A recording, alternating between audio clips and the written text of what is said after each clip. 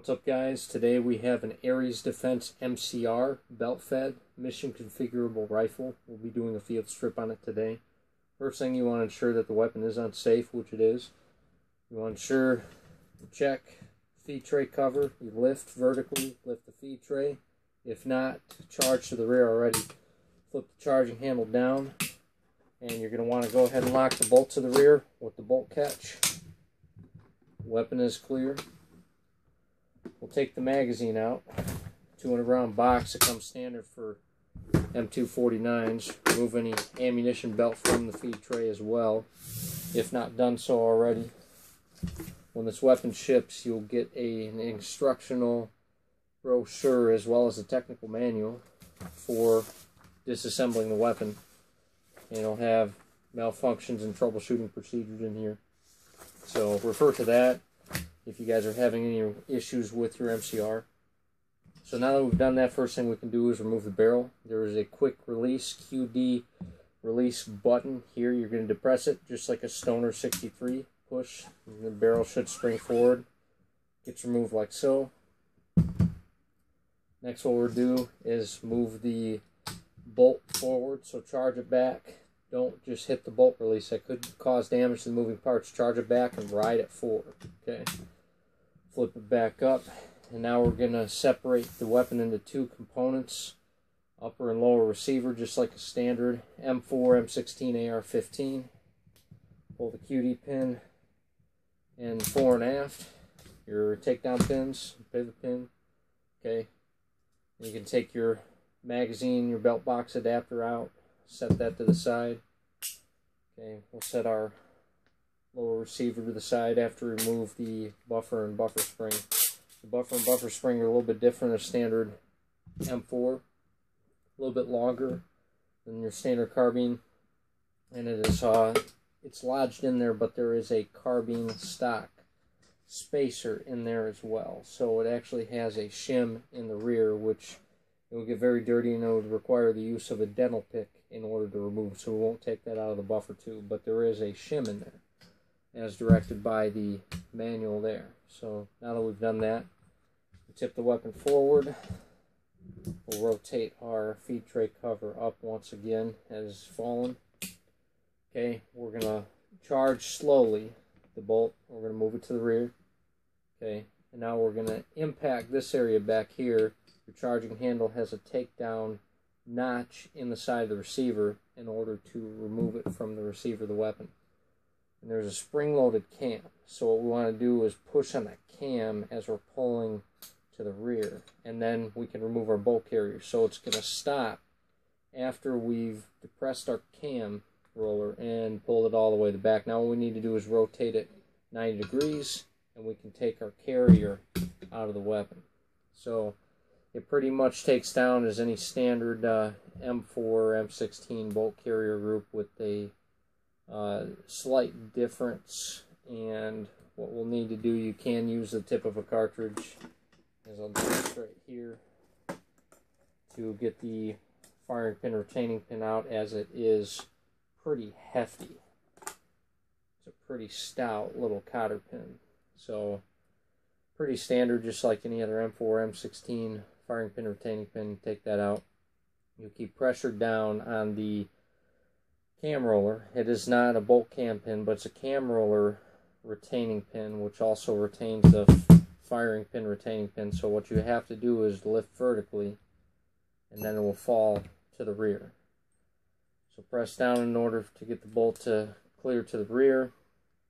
Pull the cam out, your firing pin depresses out like so. You can take your bolt cam pin out then. And it is slightly different than a regular M16 or M4 bolt cam pin. And then you can remove your bolt, which is also different than a standard M4 or M16. So there's that. And then we can disassemble our extractor. So just like any M4 M16, you take the tip of the firing pin and you press the extractor retaining pin. It's actually kind of finicky to get out, because it is shouldered on each side. It is not a bad idea to use a clamp in this instance. But anyway, you get the idea. There we go. Okay, so we take our extractor out, which is pretty standard, and it has this little D-ring, O-ring on it, as well as your standard extractor spring inside. And then our ejector pretty much is pinned in the same way as a standard M4, M16 bolt. And it would be a good idea to get the ejector bolt or ejector disassembly tool to depress the ejector before you would unpin that, but it's not required or necessary for field stripping. Okay, and then we'll do our feed tray cover. If all you have is your firing pin or the use of a cartridge, just be very careful. We don't want to cause damage to the firing pin. You can push with a little bit of force to start your retaining pin for your feed tray cover. Pull it, and it has a takedown notch in it. And remove your feed tray cover like so, and your feed tray. And after doing that, your Ares or Fightlite MCR mission configurable rifle is field stripped for cleaning and inspection. Reassembly goes the same way, so we'll drop our feed tray in. We'll put our feed tray cover in the slot, and you can actually lock it into position if you want to. Push the takedown pin. Now your feed tray cover and your feed tray is retained into position. We'll put our extractor back in our bolt, so we have the extractor there and the extractor retaining pin here. Put it back like so, and it's important to note that you want to set your bolt carrier with this notch, which is actually the tappet for the gas piston interface. You want to set that where it's on the left if you have this parallel to the marching surface. And then you're going to take your extractor and you want it going facing to the right of that to index your hole for your bolt cam pin. So we'll take the cam pin, we'll install it in the bolt like so. And it's important to note the cam pin, you want to index the hole parallel to the bolt carrier so that we can get our firing pin in there. And subsequently our cam roller as well. So we'll go ahead and put that in like such. We'll drop our cam roller in from the top. Let our bolt freely fall like so it stays in position. And then we'll put our cam roller in like such. Now, this is omnidirectional, so there you notice there is a small roll pin there. In order to retain the cam roller, I usually install that and keep that toward the rear of the carrier, but you could put it in either way, it's not going to matter. And then you put your firing pin retaining pin, which also retains the cam roller as well.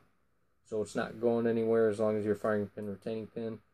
You do an inspection and PMCS of the bolt, make sure that the cam is actuating as normal and that your extractor is facing toward the right of the carrier. Now to reinstall into the receiver, we'll rotate our feed tray cover as well as a feed tray vertically.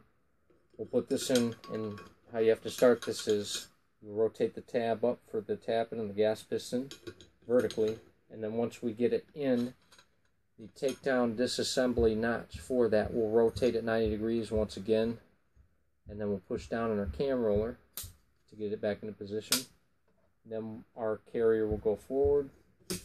We'll close our feed tray and feed tray cover just like so. We can rotate it back, and we will then take our charging handle and we'll index the charging lever takedown notch so that the tappet for the gas piston is properly aligned with this.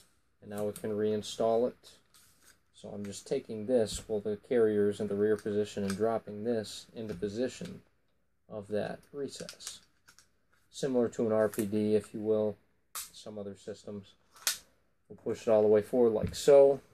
Okay, and now we can put our upper and lower receiver back together. So this is equipped with a Fostech Echo trigger. This is just a semi-auto gun. So in order to reassemble it, we have to keep slight tension on semi-automatic. For the Echo position, we'll push our takedown pin and pivot pin in the disengage position. Okay, now we got our front pivot pin in. Now we will put our buffer and buffer spring back in, and we have the shim installed in the buffer tube. Push it in like so, and I'm pushing down the hammer forward on the timing lock. We will then index so we can reinstall the upper and the lower. Sometimes this can be a challenge. If it does not work in semi, you can try it in echo mode. Usually it does work in echo mode. Okay. We are reinstalled. Now we're going to charge the weapon back to the rear, lock the bolt open. Then we can reinstall our barrel, which just goes in like such. And the barrel won't lock in unless you depress the button slightly until it will push back further, and then it will just lock into place with a little bit of shaking of the barrel itself. And then we'll put our belt box adapter in. Then you can install your magazine of 200 rounds.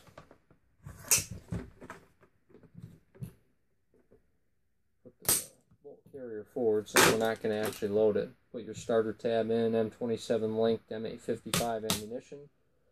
And you can charge it and you're good to go, or in the case if your bolt carrier is locked to the rear, you strip around and you're ready to fire. So that is the mission configurable rifle field stripping.